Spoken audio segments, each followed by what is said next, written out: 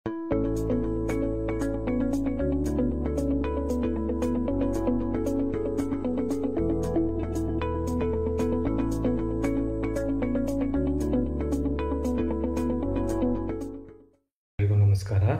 ನನ್ನ ಹೆಸರು ಅಜಿತ್ ಕುಮಾರ್ ಅಂತ. ನಾನು ಮೈಸೂರಿನ ಅಖಿಲ ಭಾರತ ವಾಕ್ಶರಣ ಸಂಸ್ಥೆಯಲ್ಲಿ ಪ್ರಾಧ್ಯಾಪಕನಾಗಿ ಕಾರ್ಯನಿರ್ವಹಿಸ್ತಾ ಇದ್ದೀನಿ. ನಾನು ನಿಮ್ಮೆಲ್ಲರಿಗೂ ಇವತ್ತು ಹಿಡನ್ ಹಿಯರಿಂಗ್ ಲಾಸ್ ಅಥವಾ ಒಂದು ಕಾಣಿಸದೇ ಇರುವಂಥ ಶ್ರವಣ ದೋಷದ ಬಗ್ಗೆ ಒಂದೆರಡು ವಿಷಯಗಳನ್ನು ಹೇಳಲಿಕ್ಕೆ ಬಯಸ್ತೀನಿ. ಹಿಡನ್ ಹಿಯರಿಂಗ್ ಲಾಸ್ ಅನ್ನೋದನ್ನು ತಿಳ್ಕೊಳ್ಳೋದಕ್ಕಿಂತ ಮುಂಚೆ ನಾವು ನಮ್ಮ ಕಿವಿ ಅಥವಾ ಶ್ರವಣ ಹೇಗೆ ಕೆಲಸ ಮಾಡ್ತದೆ, ಶಬ್ದ ನಮಗೆ ಹೇಗೆ ಕೇಳಿಸುತ್ತೆ ಅನ್ನೋದ್ರ ಬಗ್ಗೆ ಒಂದೆರಡು ವಿಷಯಗಳನ್ನು ತಿಳ್ಕೊಳ್ಳೋಣ. ಈ ಚಿತ್ರ ನಮ್ಮ ಶ್ರವಣಾಂಗವಾದ ಕಿವಿಯನ್ನು ತೋರಿಸ್ತಾ ಇದೆ. ಕಿವಿಯಲ್ಲಿ 3 ಭಾಗ ಇದೆ. ಮೊದಲನೇದನ್ನು ಹೊರಕಿವಿ ಅಂತ ಹೇಳ್ತೀವಿ. ಹೊರಕಿವಿಯಲ್ಲಿ ನಮಗೆ ಹೊರಗೆ ಕಾಣುವಂಥ ಕಿವಿಯ ಒಂದು ಅಂಗ ಮತ್ತು ಶ್ರವಣ ನಾಳ ಇರ್ತದೆ. ಅದಾದಮೇಲೆ ಬರುವಂಥ ಕಿವಿಗೆ ಮಧ್ಯ ಕಿವಿ ಅಂತ ಹೇಳ್ತೀವಿ. ಮಧ್ಯ ಕಿವಿಯಲ್ಲಿ ಕಿವಿಯ ತಮಟೆ ಮತ್ತು 3 ಮೂಳೆಗಳಿರ್ತವೆ. ಈ 3 ಮೂಳೆಗಳು ನಮ್ಮ ಇಡೀ ದೇಹದಲ್ಲೇ ಇರುವಂಥ ತುಂಬ ಸಣ್ಣ ಮೂಳೆಗಳಿರ್ತವೆ. ಅದಾದಮೇಲೆ ಒಳಕಿವಿ ಅಂತ ಹೇಳ್ತೀವಿ. ಒಳಕಿವಿಯಲ್ಲಿ ನಮಗೆ ಶ್ರವಣ ಅಂಗ, ಕೇಳಿಸ್ಕೊಳ್ಳುವ ಅಂಗ ಮತ್ತು ನರಗಳಿರ್ತವೆ. ಈ ನರಗಳು ಮೆದುಳಿಗೆ ಹೋಗ್ತವೆ. ಮೆದುಳಲ್ಲಿ ನಮಗೆ ಕೇಳುವಂಥ ಒಂದು ಪ್ರಕ್ರಿಯೆ ಉಂಟಾಗ್ತದೆ. ಹೊರಗಡೆಯಿಂದ ಬರುವಂಥ ಯಾವುದೇ ಥರದ ಶಬ್ದ ಇರ್ಬೋದು, ಅದೊಂದು ಸಂಗೀತ ಆಗಿರ್ಬೋದು ಅಥವಾ ನಾವಾಗಿರೋ ಮಾತಾಗಿರ್ಬೋದು, ಯಾವುದೇ ಒಂದು ಮೆದುಳಿಗೆ ಹೋಗಬೇಕಾದ್ರೆ ಮುಂಚೆ ಕಿವಿಯ ಮುಖಾಂತರವೇ ಹೋಗಬೇಕು. ಆ ಶಬ್ದ ಶ್ರವಣ ನಾಳದ ಮುಖಾಂತರ ತಮಟೆಯ ಮೇಲೆ ಬೀಳುತ್ತೆ. ತಮಟೆ ಮೇಲೆ ಬಿದ್ದಾಗ ತಮಟೆಯಲ್ಲಿ ಕಂಪನಗಳು ಉಂಟಾಗುತ್ತೆ. ಆ ಕಂಪನಗಳು 3 ಮೂಳೆಗಳ ಮುಖಾಂತರ ಒಳಕಿವಿಗೆ ಹೋಗ್ತವೆ. ಈ 3 ಮೂಳೆಗಳು ಮಧ್ಯ ಕಿವಿಯಲ್ಲಿರೋದು ಕಂಪನಿಸ್ತವೆ. ಆವಾಗ ಆ ಕಂಪನ ಅನ್ನೋದು ಈ ಒಳಕಿವಿಗೆ ಹೋಗುತ್ತೆ. ಒಳಕಿವಿಯಲ್ಲಿ ಒಂದು ದ್ರವ ಇರುತ್ತೆ. ಆ ದ್ರವದಲ್ಲಿ ಈ ಕಂಪನಗಳು ಉಂಟಾಗುತ್ತೆ. ಒಳಕಿವಿಯ ದ್ರವದಲ್ಲಿ ಉಂಟಾಗುವಂಥ ಕಂಪನದಿಂದ ಒಳಕಿವಿಲಿರುವಂಥ ಸಣ್ಣ ಜೀವಕೋಶಗಳು ಆ್ಯಕ್ಟಿವೇಟ್ ಆಗ್ತವೆ. ಆ ಜೀವಕೋಶಗಳು ಆ್ಯಕ್ಟಿವೇಟ್ ಆದಾಗ ಜೀವಕೋಶಗಳಲ್ಲಿರುವಂಥ ಈ ನರತಂತುಗಳಲ್ಲಿ ಒಂದು ಸಣ್ಣ ವಿದ್ಯುತ್ ಶಕ್ತಿ ಉತ್ಪಾದನೆ ಆಗುತ್ತೆ, ಅಥವಾ ನಾವು ಆ್ಯಕ್ಷನ್ ಪೊಟೆನ್ಷಿಯಲ್ ಅಂತ ಏನು ಹೇಳ್ತೀವಿ ಅದು ಉತ್ಪಾದನೆ ಆಗುತ್ತೆ.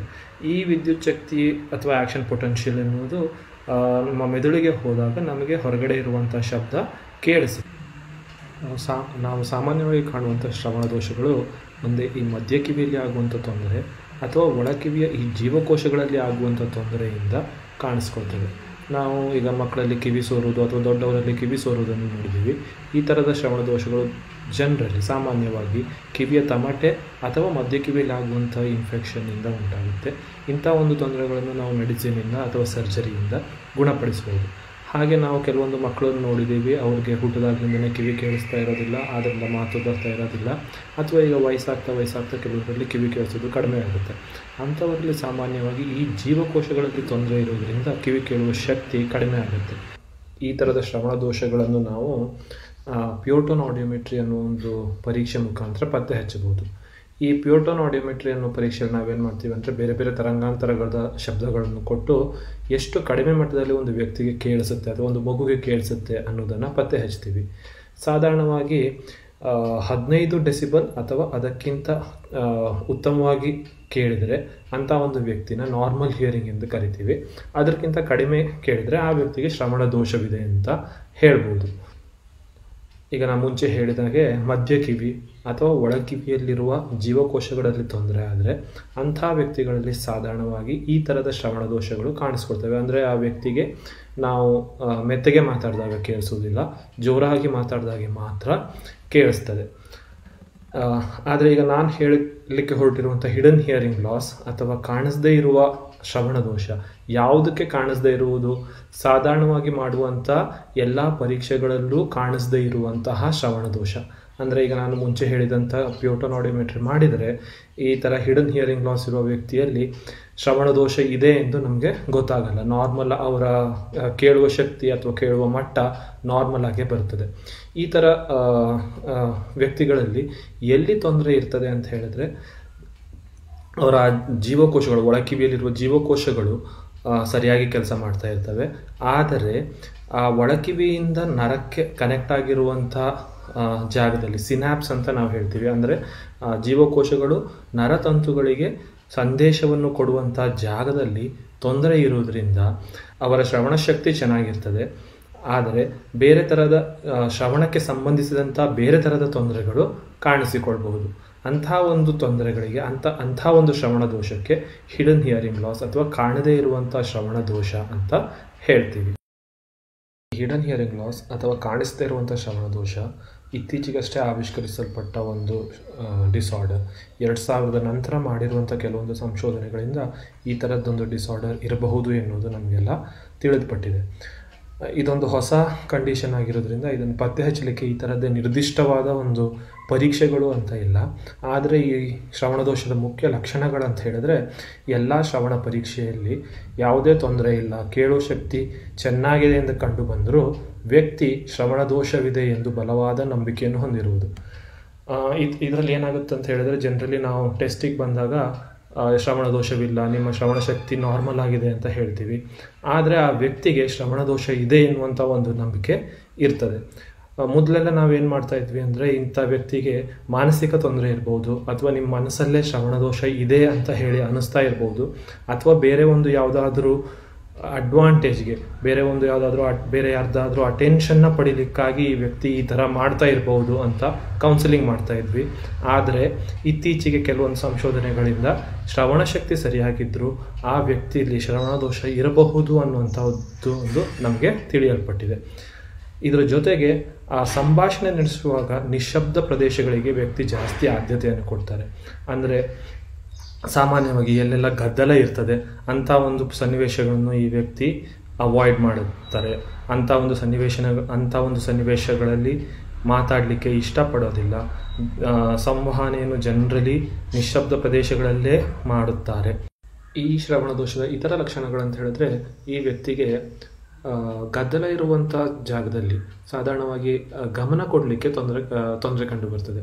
ಅಂದರೆ ಈಗ ಮಾರ್ಕೆಟ್ನಲ್ಲಾಗಲಿ ಅಥವಾ ಒಂದು 3-4 ಜನ ಜೊತೆಗೆ ಮಾತಾಡ್ತಾ ಇದ್ದರೆ ಈ ವ್ಯಕ್ತಿಗೆ ಒಂದು ಮಾತಿನ ಕಡೆಗೆ ಗಮನ ಕೊಡಲಿಕ್ಕೆ ಕಷ್ಟ ಆಗುತ್ತೆ. ವ್ಯಕ್ತಿ ತುಂಬ ಡಿಸ್ಟ್ರ್ಯಾಕ್ಟ್ ಆಗಿರೋ ಥರ ಕಾಣಿಸುತ್ತೆ. ಅದರ ಜೊತೆಗೆ ಇನ್ನೊಂದು ಲಕ್ಷಣ ಅಂತ ಹೇಳಿದ್ರೆ, ಸಾಧಾರಣವಾಗಿ ಇಂಥ ತೊಂದರೆ ಇರುವವರು ಜನರ ಮಾತುಗಳನ್ನು ತಪ್ಪಾಗಿ ಅರ್ಥ ಮಾಡ್ಕೊಳ್ತಾರೆ.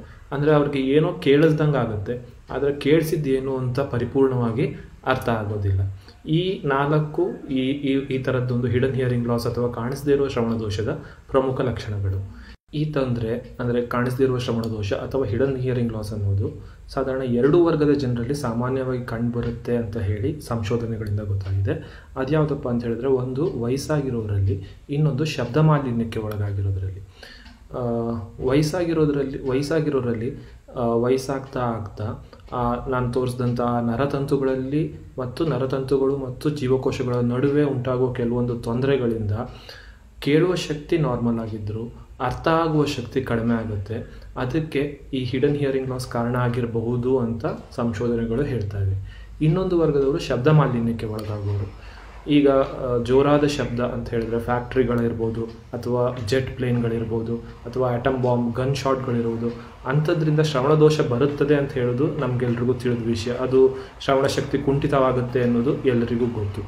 ಆದರೆ ಇನ್ನು ಕಡಿಮೆ ಶಬ್ದಕ್ಕೆ ಒಳಗಾಗುವವರು, ಅಂದರೆ ಉದಾಹರಣೆಗೆ ಈ ಮಾರ್ಕೆಟ್ಗಳಲ್ಲಿ ಕೆಲಸ ಮಾಡುವವರು, ಆಟೋ ರಿಕ್ಷಾಗಳು ಓಡಿಸುವವರು, ಬಸ್ ಚಾಲಕರು, ಲಾರಿ ಚಾಲಕರು, ಇಂಥವರು ಸಾಮಾನ್ಯವಾಗಿ ತುಂಬ ಜೋರಾದ ಶಬ್ದಗಳನ್ನು ಕೇಳಲ್ಲ, ತುಂಬ ಕಡಿಮೆ ಪ್ರಮಾಣದ ಶಬ್ದಗಳು ಅಲ್ಲ, ಸಾಧಾರಣವಾಗಿರುವಂಥ ಶಬ್ದಗಳನ್ನು ತುಂಬ ಜಾಸ್ತಿ ಹೊತ್ತು ಕೇಳ್ತಾರೆ. ಅಂಥವರಲ್ಲೂ ಈ ಥರದ್ದೊಂದು ಹಿಡನ್ ಹಿಯರಿಂಗ್ ಲಾಸ್ ಬರ್ಬೋದು ಅನ್ನೋದು ಸಂಶೋಧನೆಗಳಿಂದ ತಿಳಿಯಲ್ಪಟ್ಟಿದೆ. ಇಂಥದ್ರಲ್ಲಿ ಏನಾಗುತ್ತೆ ಅಂದರೆ, ಶ್ರವಣ ಶಕ್ತಿ ಚೆನ್ನಾಗಿರುತ್ತೆ, ನಾವು ಸಾಧಾರಣ ಪರೀಕ್ಷೆಗಳನ್ನು ಮಾಡಿದಾಗ ನಾರ್ಮಲ್ ಅಂತ ಅನಿಸುತ್ತೆ, ಆದರೆ ವ್ಯಕ್ತಿಗೆ ಶ್ರವಣ ದೋಷ ಇದೆ ಅಂತ ಅನ್ನಿಸ್ತಾ ಇರ್ತದೆ. ಮತ್ತು ನಾನು ಮೊದಲು ಹೇಳಿದಂಥ ಲಕ್ಷಣಗಳು, ಮಾತಾಡ್ತಾ ಆಗುವಂಥದ್ದು ಕಡಿಮೆ, ಗಮನ ಕೊಡೋದು ಕಷ್ಟ ಆಗುತ್ತೆ, ಗದ್ದಲದ ಪ್ರದೇಶದಲ್ಲಿ ಮಾತಾಡ್ತಾ ಆಗೋದು ಇನ್ನೂ ಕಡಿಮೆ ಆಗುತ್ತೆ. ಇಂಥ ಒಂದು ಲಕ್ಷಣಗಳು ಈ ಥರ ವ್ಯಕ್ತಿಗಳಲ್ಲಿ ಇರುತ್ತೆ. ಜೊತೆಗೆ ಇತ್ತೀಚೆಗೆ ಯುವತಿಯರಲ್ಲಿ ಈ ಮೊಬೈಲ್ ಫೋನ್ ಬಳಸಿ ಅಥವಾ ಹೆಡ್ಫೋನ್ ಬಳಸಿ ಸಂಗೀತವನ್ನು ತುಂಬ ಜೋರಾಗಿ ಕೇಳುವಂಥ ಒಂದು ಹವ್ಯಾಸ ತುಂಬ ಜಾಸ್ತಿ ಆಗ್ತಿದೆ. ಅಂಥವರಲ್ಲೂ ಈ ಥರ ತೊಂದರೆ ಕಂಡು ಬರ್ಬೋದು. ಉದಾಹರಣೆಗೆ ಈಗ ದಿನಕ್ಕೆ 5-6 ಗಂಟೆಗಳ ಕಾಲ ಸಾಧಾರಣವಾಗಿ ಅಥವಾ ಜೋರಾದ ಸಂಗೀತವನ್ನು ಕೇಳೋದ್ರಿಂದ ಶ್ರವಣ ಶಕ್ತಿಯೂ ಕುಂಠಿತವಾಗಬಹುದು. ಅದರ ಜೊತೆಗೆ ಈ ಥರ ಹಿಡನ್ ಹಿಯರಿಂಗ್ ಲಾಸ್ ಅಥವಾ ಕಾಣಿಸದಿರುವಂಥ ಶ್ರವಣ ದೋಷವೂ ಬರಬಹುದು.